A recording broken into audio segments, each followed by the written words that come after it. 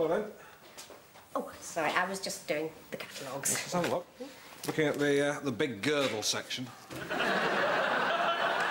Interesting, isn't it, that these women are technically models? Where do they get these men from? Who smiles at a Black & Decker workmate, for goodness sake? How did the country show go, Alan? I walked off. Who's upset you this time? Just people.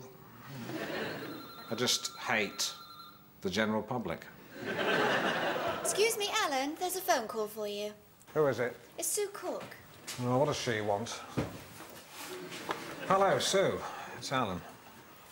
Yeah, Sue, take the fag out of your mouth. I can't tell what you're saying. What? Really? Oh, my God. Tony Hayres is dead. Yes! He fell off the roof of his house trying to remove the aerial, broke his neck. So who's replaced him as head of programmes? Chris Feather. That's an interesting choice. Right, I mean, he's definitely dead. Right. Presumably there's going to be some sort of funeral? They're cremating him. Good, good. Right, and will Chris Feather be at the funeral? Right, right. Can you hold on a minute, Sue? Chris Feather likes me. He likes me, like, doesn't he? Yeah, he likes it. He used to flirt with Lynn all the time. Mind you, that was 20 years ago. Yeah, right. I think I'll be going along. Yes. Well, that's the least I can do. All right, thanks, Sue. You can puff away now. Kiss my face. Oh, put it there, Lynn.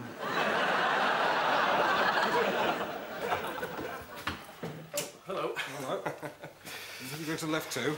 Lift, yes. First? Yes.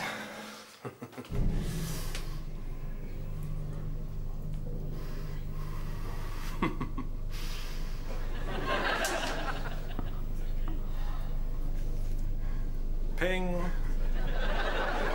I'm just doing the noise that the door makes. Oh, excellent. Meow. Oh, it's like Cars, this. That's right. Excellent.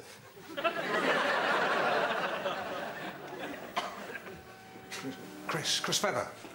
Hi. Alan, how are you? Very well, very well. Well, I mean, considering. Oh, yes. Brilliant man. Oh, yes. He had a second-class honours degree in media studies from Loughborough University. What a waste. Did you know they've asked me to take over Tony's job as chief commissioning editor? I had heard something. Can I... Just 2 minutes, love. Right.